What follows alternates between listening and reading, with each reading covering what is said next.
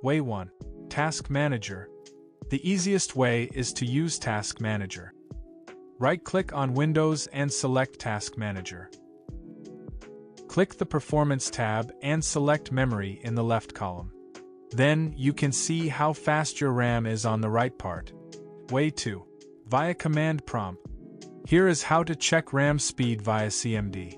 Type CMD in the search box and run it as administrator. Type the following command into the command prompt window and hit Enter. After the command has been executed successfully, you can see your RAM speed test result directly. As for my virtual machine, it also worked but no data appeared. What's the difference between RAM speed and disk speed? RAM is volatile storage that you can regard it as a workplace to store your data for a short time, while a hard drive is non-volatile storage that can store your operating system, programs, and personal data for a long time. Here's how to test the disk speed. This tool offers 2 testing modes to check your disk speed in an overall and detailed way.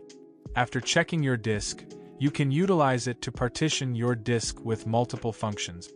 If you find it useful later, simply hit the link in the description to download it. The simple mode is selected by default. You can click Start to begin a general and rough disk test. Or you can click Pro mode.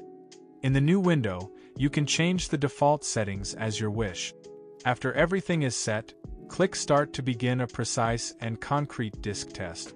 After the testing process is done, you can see the result directly on the interface or export the result in different forms. Thanks for watching till here. I'll see you in the next 2 videos. If you have any questions, please leave comments or email us.